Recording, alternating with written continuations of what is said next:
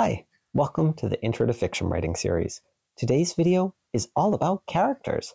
Characters are the beings that live in the world of your story. This can include most anything you can tell a story about. People, plants, animals, robots, aliens, ghosts, imaginary creatures, household objects like talking toys or teapots, even places. When developing characters, there are three things we want to think about. 1, their role in the story. 2, all the details that make them individuals, mind, body, and soul. And 3, their backstory. Like I discussed in my video about names, I'll advise you to avoid using real people in your fiction. You wouldn't want people to make stories up about you without your permission, and there are rules about doing that. So instead, use real people to inspire you, but develop characters that are all your own. How do you start? We'll begin with roles, because each character has a role to play in your story, and those roles can help you figure out how much detail and backstory you need. Think of a play or a movie or a TV show. There are the leading roles who get the most lines. Then there are supporting roles who get fewer lines, and then there are background roles who may not get lines at all, like the poor kid dressed up as a tree in the Christmas pageant for school. The same holds true for stories. The protagonist is the lead, the one facing the big challenge that the story is all about. They get the most lines. They show up in the most scenes. They are the star. So the protagonist is going to be the character you spend the most time with because the story is built around them. For example, in Alice's Adventures in Wonderland by Lewis Carroll, this is Alice. In The Jungle Book by Rudyard Kipling, this is Mowgli. In Winnie the Pooh by A.A. Milne, this is Pooh. What other roles do we have?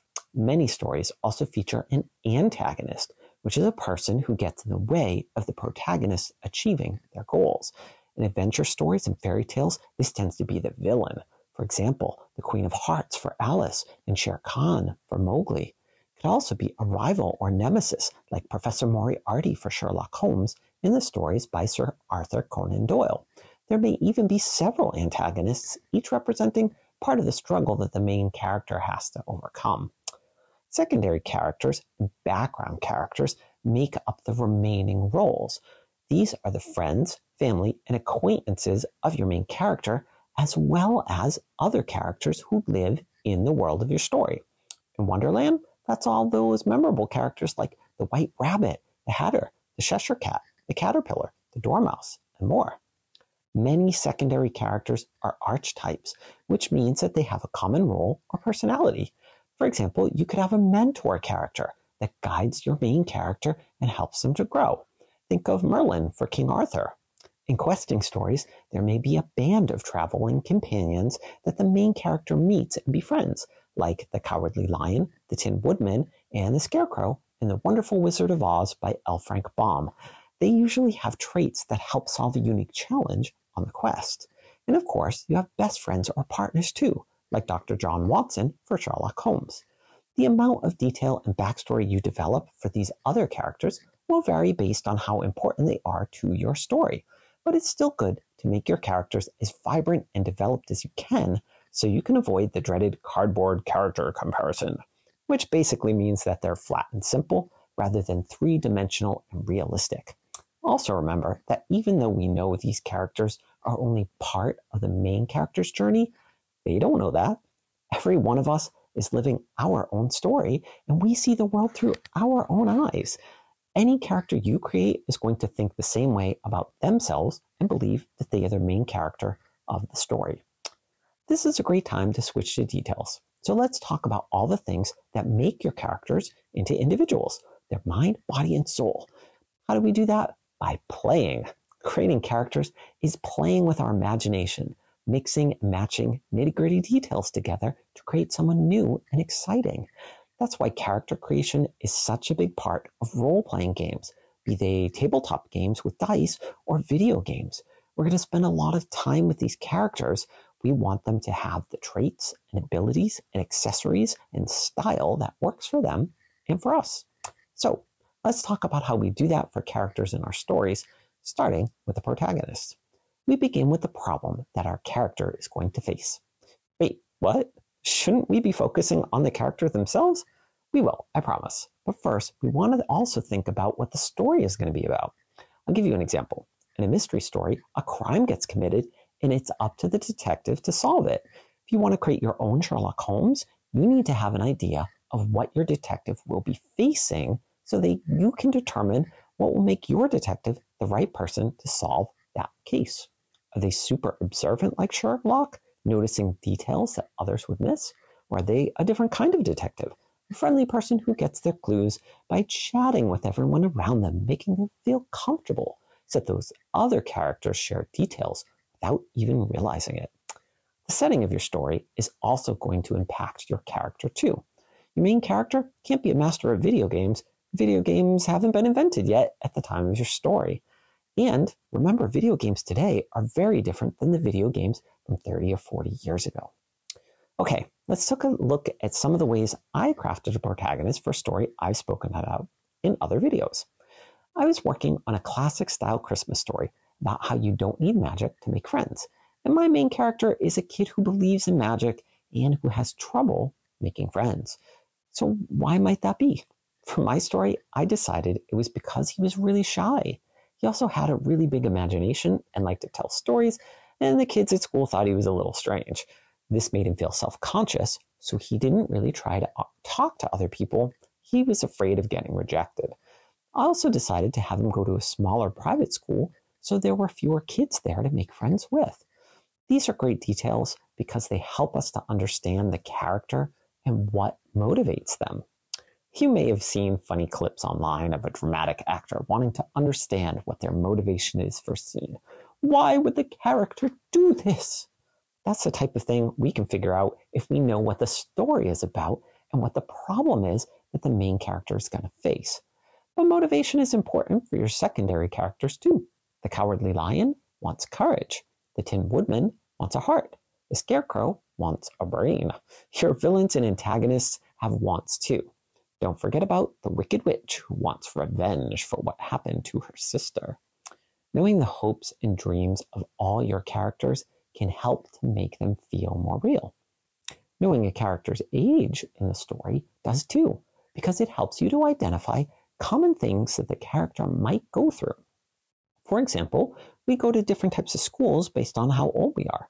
Certain life events, like working full-time, getting married, and having children, don't happen until we're adults. Retirement doesn't typically happen until we're much older adults. Different phases of our lives have different common experiences and events, which help to define our characters too. So what else do we need? You may have noticed I haven't talked at all about physical features yet, which may have you wondering, isn't that the first thing you'd notice if you'd met a character? Yep, go ahead and describe your character as you need to. How tall are they? What color are their eyes? If it helps, create a character checklist like you might have in a game to keep track of a character's personality traits, abilities, and physical details.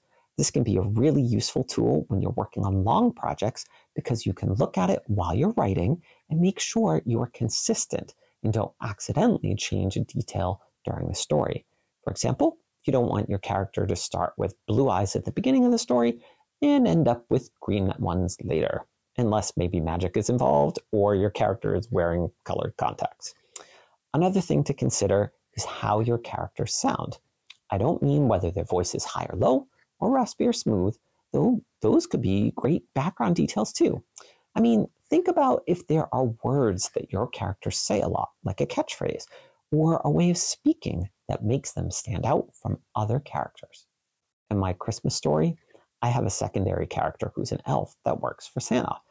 I decided it would be funny if he had a potty mouth, but Santa wouldn't approve, so the elf uses regular words instead to replace the swears, and he uses a lot of them. The elf stays off the naughty list, but it makes the character stand out too, because no one else in the story talks that way. People from different regions also have different sayings or different ways to describe the same things. I grew up in a part of New England where we use bubbler as the name for what you might call a water fountain or a drinking fountain. Traffic circles are often called different names too, depending on where you live, like rotary or roundabout. Different generations of people also have different phrases that they use, so that's another way to set characters apart. Words like awesome and fly were used when I was growing up. Hip and square were used in generations before, and now words like cringe and sus are being used by younger generations. All these elements can help us to bring our characters to life in a way that makes them feel more real, especially to readers who may be from similar places or be of similar ages to our characters. Speaking of making characters feel real, let's shift to backstory. Although your story begins at a specific point in time, your character has already had many life experiences that have shaped them into the person they are at the time of your story. There are things they'll be afraid of because of bad experiences. There'll be things that they love because of good experiences. They have history, just like we do, and we can make our characters seem more well-rounded by knowing about the events in their lives. Think of a character like Ebenezer Scrooge in A Christmas Carol by Charles Dickens. That was a man who had some history. In fact, a lot of the story is about how Ebenezer lived his life prior to the story starting, and what the consequences of his choices are. Backstories are also great for creating flashbacks. Those are scenes that happened in the past, and even though the event takes place before the story, it's information that's important to what's going on in the present of the story. The Ghost of Christmas Past does exactly that for Ebenezer Scrooge, showing him moments from his past where he made bad choices and how it turned him into the man who needs to change his ways. And even if you don't add scenes with a character's backstory into your story itself, it can be really helpful to you as the author to know what your characters have been through. It helps you to know how they might react to the challenges that they're gonna face, which helps readers relate to them more as well. Okay, I think it's time for you to create some characters. And as you do, keep these things in mind. 1, their role in the story. 2, all the details that make them individuals, mind, body, and soul. And 3, their backstory. Together, you can use these elements to create well-rounded characters that come to life for your readers and become unforgettable friends your readers will want to spend more time with again and again. That's it for me this time around.